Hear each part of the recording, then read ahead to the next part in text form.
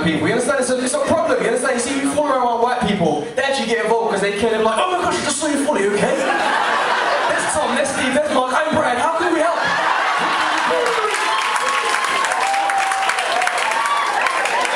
They actually give it that. You fall around us, we be like, raw. Don't you see that, mate? Bleeding, you know? That's entertainment for us. You understand? I mean, while I was on my break, I went raving. You understand? I wanted to see what the differences were. I wanted to see how they did it and how we did it. The difference is strictly with the drinks. You see, white people buy you drinks like they're the ones getting paid to buy you drinks. My man would be at the bar like this. Excuse me, mate, excuse me. Yes. Right, mate, yeah, can I have a beer? 2 white wines and a straight vodka, please, mate. Cheers, lovely. Hey, Dan, right, mate? Yeah, look, what time do you call this? Hey, look, yeah, will you have, hey? Cheers, sort it out. Mate, can I have an extra beer on that, please? Yes, Carly. Alright, how much is it all together? Oh, nice. Did you take 50s? Cool. Here you go. What's that? Change. How much is your change? £16? You keep that. Have a good night. See you later. Done. With us, it starts at the table. We'll be like, hey, you lot, I'm just going to go to the toilet real quick. I'll be back in a second. That is a secret.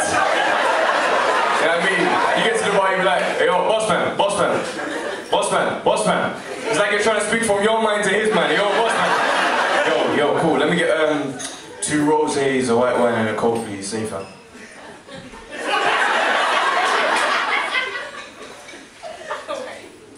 Cool. Yeah. How much is it to go?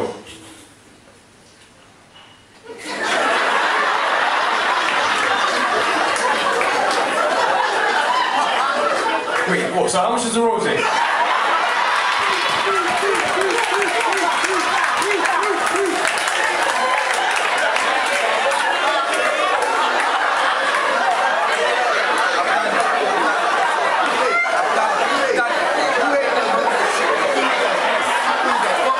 So the coke is $3.50, yeah? No, that's cool. I got it. It's nice. Hey, bro, we gotta change, fam. There you go. No. Oh no, that's right. It's a joke thing, man. Madness. I mean, I'm in a relationship now. I mean, that's the relationship. I'm happy. You know, it's really funny though. When I first got into this relationship, first thing I did, got a job. Couldn't be that broke boyfriend, man. That's a lonely place. You understand? You ever been a broke boyfriend? Man, have you ever been a broke boyfriend? It's a madness, bro. You understand? Because there's man out there that got money, and I don't know where they're getting it from, but they won't even sweet talk your girl. They roll it with the cash and roll it like it's gold. It's gold. You understand? Buy whatever you need. You understand? You over there trying to compete with £7.68 in your pocket, in change, flicking, chatting about, I love you. No. You don't care how you swear pennies. You understand? The thing is, when you're broke, there's always something happening. There's always a Christmas or a birthday party when you're broke. You understand? There's a thing about, sometimes you can get away from having a present, but you always have to have a card. Now there's a difference to how you write these cards when you have money and when you don't have money. You see, when you have money, these cards are like, to you, from me, there's your present, babes. When you have no money, your card is like, from the very first moment I saw you. I can tell by the look in your eyes. You didn't even know you could write poetry until you were broke. Madness. I'm just being real, man. There's some ladies in here, beautiful ladies. Ladies, make some noise for yourself, man. You're looking nice tonight. No, ladies don't believe that they're looking nice tonight. Make some noise for yourself, ladies. I noticed that you were quiet just there. You don't believe that you look good today. Don't look down. I'm not going to let this go. You don't believe that you look good today. You do. So why were you quiet just now? Now I'm going to make you stand up and make some noise by yourself just to... Come on, stand up, stand up, stand up, stand up. What's your name? What's your name? What's your name? Susan, could you stand up please and make some noise for yourself or by yourself to prove that you look good and that you believe this?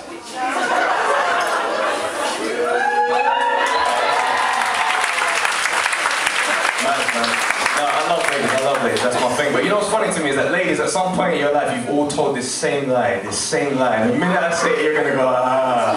Yeah, it's hilarious to me, because when you say it, you all mean it at the time that you say it. Check this, money isn't important to me. That is nonsense!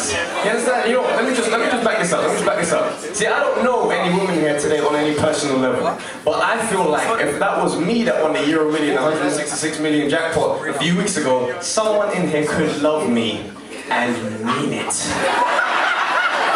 You understand what I'm saying? I ain't trying to say money is everything or people ain't got morals, but people have a price. You understand? And 166 million pounds is my price. I would marry Rupert Goldberg today. And we lost. You understand what I'm saying?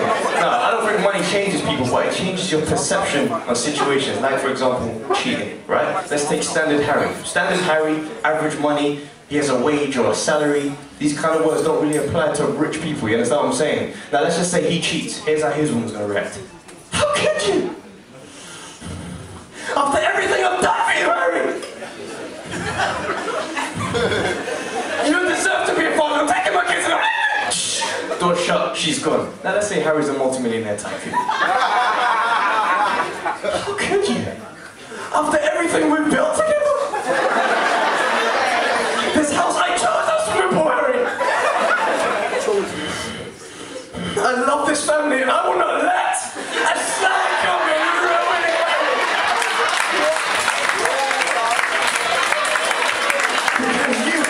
And you're gonna love me. That kind of nonsense. You understand? Trying to tell me money is everything. Money is everything. You know what I mean? People talk about how rich people have problems. You know what? I would happily have my problems in my Range Rover with the heated seats. At least I would have a warm bottom with my problems. That's all I'm saying. Madness, man. But you know what's funny though is that growing up, right, I was one of these weird kids that I used to like watching the news. Like that was just my shit. Like, I would just 6 o'clock, bang, Bun Simpson, news. You know what I mean? And it was, you understand? You knew 6 o'clock was the Simpsons time. But you know what's funny though is that you grow up believing certain things from the news that ain't even the case. Like I grew up believing that Sinn Féin was a person. So don't try going like I'm the only one. People didn't all know that. You understand? And you know what's funny to me? You know what's funny to me is growing up, right? I used to hear about people being killed at gunpoint. And I used to be like, raw. Like, where is this place? Like, why do people keep going? Like, they should just close it. You understand? I was one of these kids that wanted to get involved. Do you know what I mean? And you know what's funny to me now is that people always talk about black on black crime and how terrible it is. And whenever something pops off, they always find someone at the scene of the crime. Now, whenever they go to the scene of the crime, they always find the most uneducated, dumbest, slowest, stupidest person that they can to speak for the black community. You know what I mean? They come over there and confuse us with the questions. They're like, now, given the turn of events, how do you feel that the epidemic of black on black crime is contributing to the disaster in the black community? Well, what I find is the problem is the problem, you see the kids them want something to happen, you know, they want out on the road and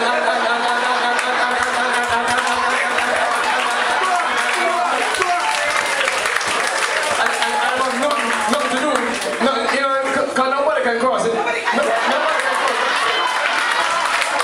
It's only one can manage your water. Well, thank you very much, Leroy. You know what I mean? It's a joke to me. You know what I mean? And then they'll say something down and be like, well, if they want to have a community centre where they can just chill out and thing, it makes me laugh, you know. Everyone's resolution for black on black crime is a community centre. You understand? Like the only reason there's man on the road right now is because there's nowhere to play ping pong. You understand? You mean to tell me any man playing professional ping pong would be a road man if they was to cancel ping pong? It's a joke to me. Sure. You know what I mean? You know what drives me the most is that I know the secret to making black people behave.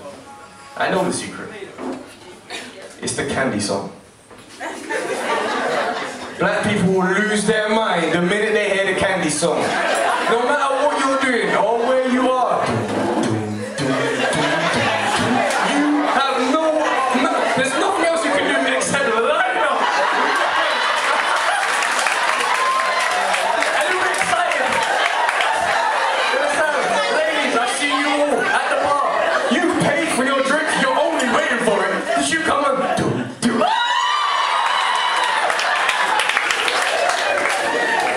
It's a joke to me. You know what's funny? You know what the funniest thing is? I can't even do the Candy dance. I'm probably the only black guy in here that can't do it. But when the tune comes on, I will try. You understand? I was at my girl's birthday party. This man was her first birthday party. I'm there trying to impress her. Like, yeah, man, the man can dance and thing. I'm like, I'm really right, cool. Let me do this thing. Let me just try and follow everyone and just concentrate. I was like, boom, boom, dum, dum, dum, dum, dum. Here is where I was lost. Because there's a bit where you go back and come forward, and I thought it was right there. So I just ducked out this dance. You know what? I'm gonna have to duck out on stage right now. Big Travis J, you've been a wonderful.